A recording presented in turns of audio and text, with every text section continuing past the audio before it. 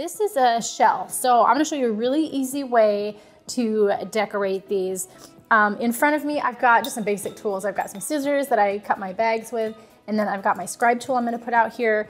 For our round sand dollar, I've just got some beige icing, and you can do any color that you want, but I decided to do just kind of a beige sand for a sand dollar. And I've got some outline consistency, and I've got some flood consistency. And then same for my kind of peachy pink here. We're gonna do my shell in this peachy pink, and I've got some really fun sprinkles that we're gonna add to it too when we do our details. So this little mini class with these cookies, we do have a stage where they're gonna need to dry. So we're gonna go ahead and outline and flood. We're gonna let them dry, and then we'll bring them back and do details. So, all right, let's get started.